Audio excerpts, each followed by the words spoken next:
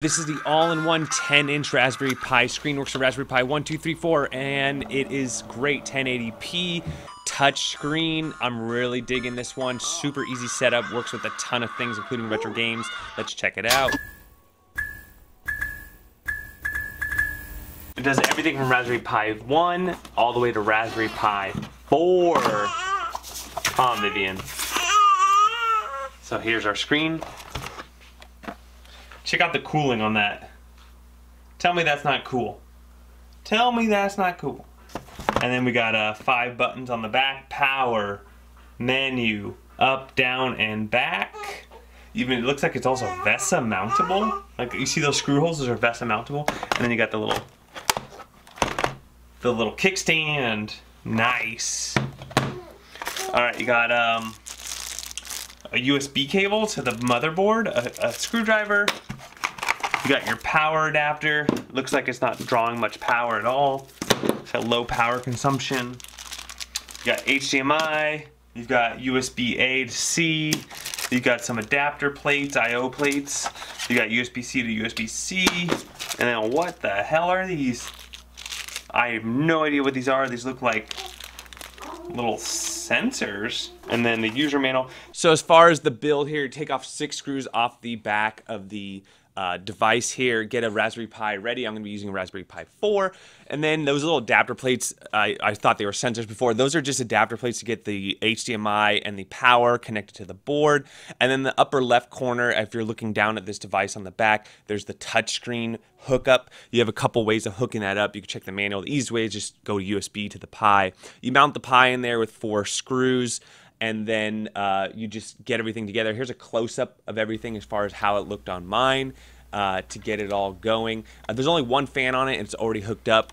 The other hole is an exhaust hole.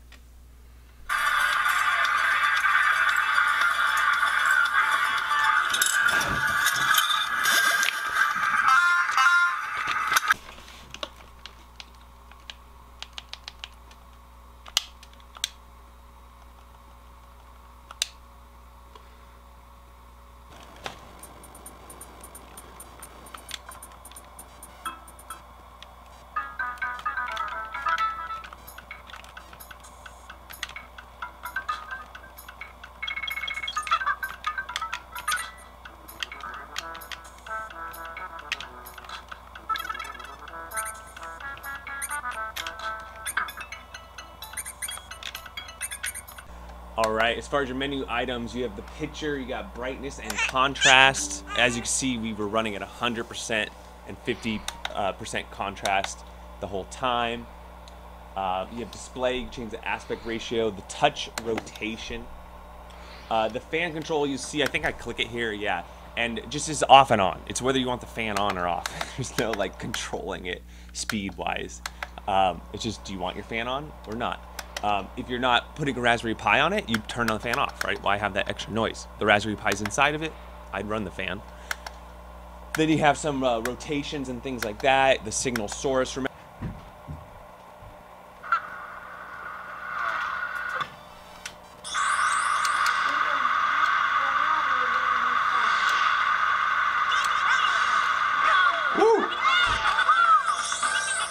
This looks really good.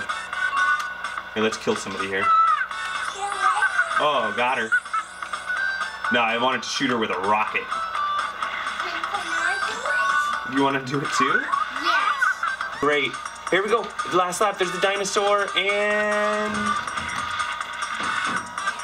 first place.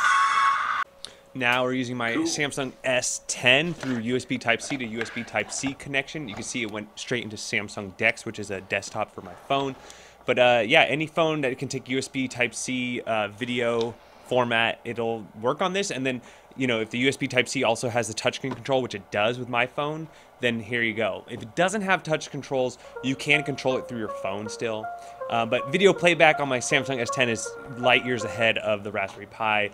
And you get access to all your apps and everything else. It works great as a portable monitor, not just for the Pi. You can hook up a laptop or a phone. Now here we are on the actual Raspberry Pi again, like we were earlier when we were retro gaming. And this time I'm on Pixel on a stock image. I entered my Wi-Fi in, And I did attach a keyboard, but I'm pretty sure you can get a virtual keyboard to keep it a little slimmer setup.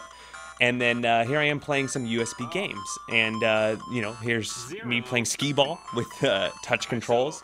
But most people aren't going to play games like this. I just wanted to do it to kind of test out how sensitive the touch controls and how accurate they were. They were good. They weren't amazing. They weren't bad. They were good. And most of you, though, are, you know, the DIYers, the people that really want this unit.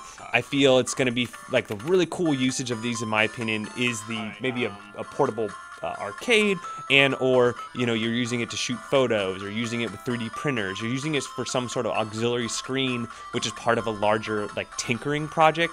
I would just think that that's just a way better use of this particular setup. If you're gonna just be retro gaming, or you're gonna just be watching movies, you're probably gonna want, you know, like a monitor or something like that, which I talk about shortly here. But, you know, for Pixel and touchscreen, yeah, it works exactly as advertised, and it's a nice cooling and nice little setup. Okay, whether you want to turn your Raspberry Pi into a tablet, or connect your smartphone, or any device via USB, you can even do HDMI, so you can go ahead and do that. The USB Type-C will give you touchscreen controls on whatever device you're on. HDMI will not. You're going to need both. You can also hook up headphones as well. You can also rotate the screen as well, depending on the device. You rotate this screen, but the device you're on, if you're on a cell phone, for example, you just turn the cell phone, or if you're on a desktop computer like a Windows 10, you go to display settings. You can just rotate the desktop and display settings by right-clicking on your desktop. And then you get all the touchscreen controls as well, as long as your laptop takes a USB Type-C, and you can get those touch inputs to go between devices. So this is a portable screen. In many, I've reviewed portable screens all the time. It is 1080p, which is awesome. And then the fact that it has a fan, don't forget it has a fan on this side, an intake, and then this is the exhaust fan here. So it's, well actually this is the intake, this is out, it's going out. It's pushing hot air out. So air comes in, hot air comes out. It comes in many different resolutions. You can save some money if you want a lower res. I want 1080p, so then all my gaming images would work on it. You know, I would probably recommend the same. And the screen itself is super bright. I'm really liking the screen. Big bezel, as you see, but you know, I like the portability. I like the project idea of it.